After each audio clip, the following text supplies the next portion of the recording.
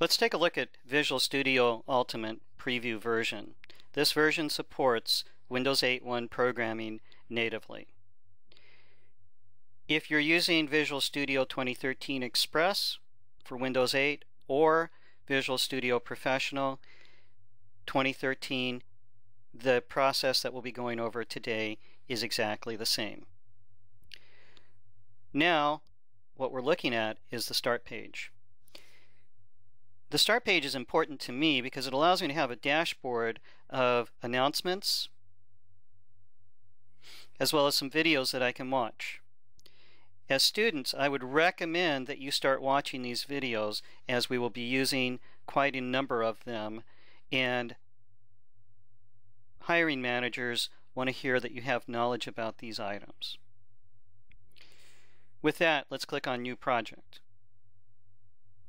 We're selecting Visual Studio C++ Windows Store. You may have to hit a twisty to see that. You may have to hit other languages, depending on how you set up your Visual Studio. Mine is set up to open for Visual C++. I select Windows Store and DirectX app XAML. Now I'm going to Bruin. I'm going to type in the name for this app is Bruin. You can call it whatever you want. It won't make any difference in this project. So we type in Bruin DirectX and then click OK. It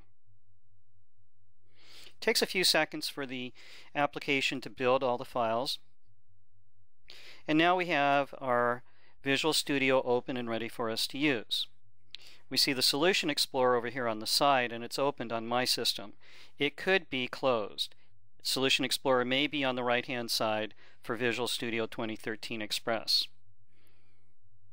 If you want to have it on the other side, simply drag it over and dock it. It's that simple. Assets, in this case, are your logos. These must be changed before you create a Windows Store application. Your common file includes the DirectX helper.h and step timer. These are useful classes.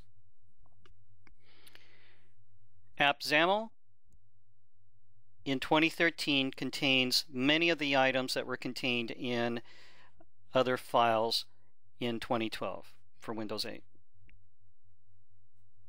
Next, let's take a look at our XAML. If you're not familiar with XAML, you need to get more familiar with it.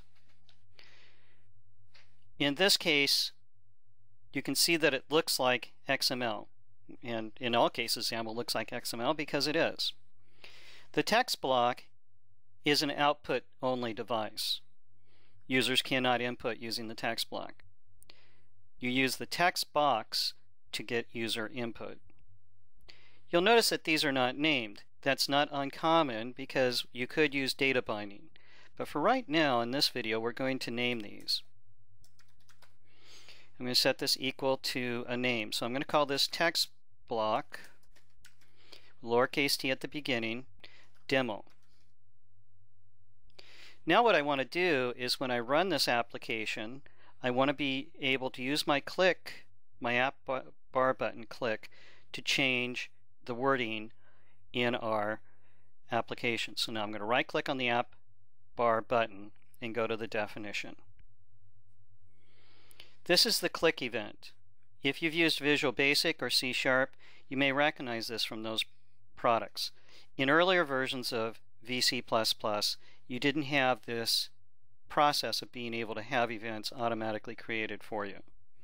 Now I'm going to type in text with lowercase, block, and you can see that the IntelliSense detects that I have a text control with a lower t and suggests it for me. Next, I hit the hyphen and a arrow. What I want to do is change the text in my text block. So the next thing I'm going to do is select text.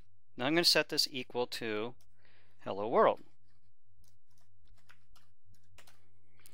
After that, I need to add a semicolon. Let's run the application. Normally the application, if I touch the button in the app bar, nothing will happen. but we added code to change the text box that currently says hello from XAML, XAML, to hello world. We can see the hello from XAML is hidden by the debug information being shown on the screen. So I'll shrink it a little bit so you can see that it says hello from XAML. Next, I'm going to go to the bottom of the screen and sweep up, and there's an empty button. I'm going to press it. Now we can see that the text is changed to hello world. In this video, I've shown you how to create a application that runs DirectX with XAML and how to modify a button on an app bar so that a text box text can be changed. Thank you.